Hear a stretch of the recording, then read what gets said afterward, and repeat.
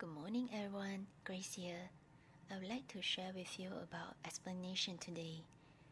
It's a story and a conversation between me and a kid in my speech therapy. So here you go. I don't know how to describe to him the difference between the hat and the cap. I don't know how to put the words in a sentence in a clear way to make him understand.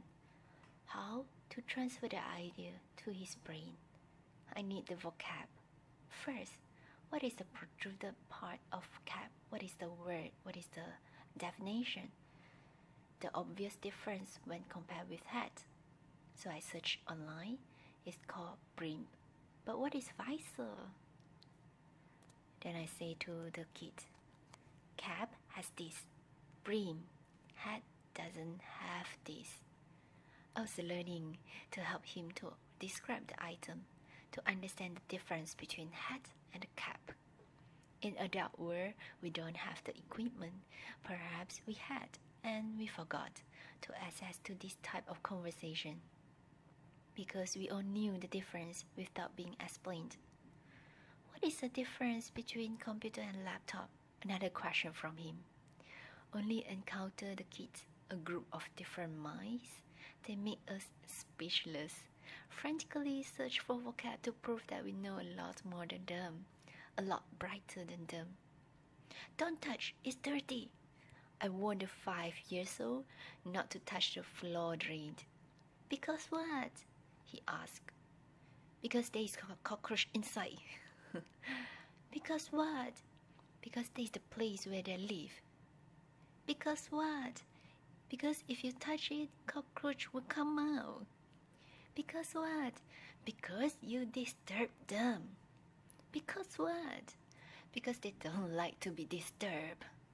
Because what? Because, I've lost my words. To transfer the thoughts, to clear the doubt is not easy. So do I, a novel budding speech therapist who steps into working world for just a few years.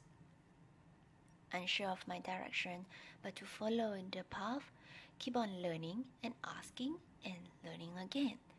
Maybe it might bother or stimulate people surrounding me, but it is a good work, I think.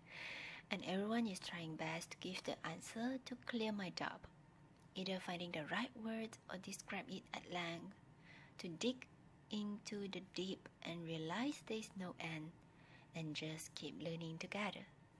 So one question, what is your learning experience? Is it by asking or answering? Because for me, it lies always in the right things, in the readings, and then only in the askings. It is always about understanding first, experiencing, and then only come to the learning. So share with me. Hope you enjoy this podcast and hope that there is a message you can take away from here. And happy reading. Have a nice Monday. Goodbye.